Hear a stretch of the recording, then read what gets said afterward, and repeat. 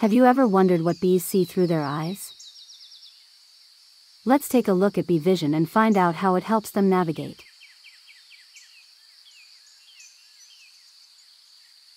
Bees have 5 eyes. 3 of them are called simple eyes, or ocelli. They look much like tiny glass marbles. 1 central and 2 dorsal ocelli form a triangular pattern. These eyes don't send visual images to the brain. Instead, they help bees orient themselves towards the sun, tracking light polarization and intensity. They are essential for navigation, helping bees find their way to foraging locations and back to the hive. 2 large compound eyes are easy to spot on the sides of the head. Each has thousands of lenses, or facets, that fit together like a tiled floor. Compound eyes are much more complex than simple eyes.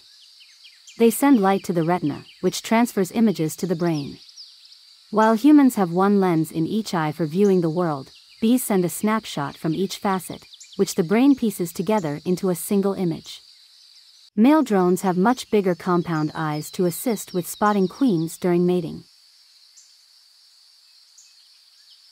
Bees can't see far-off objects in the same levels of detail as humans. But their eyes offer several advantages.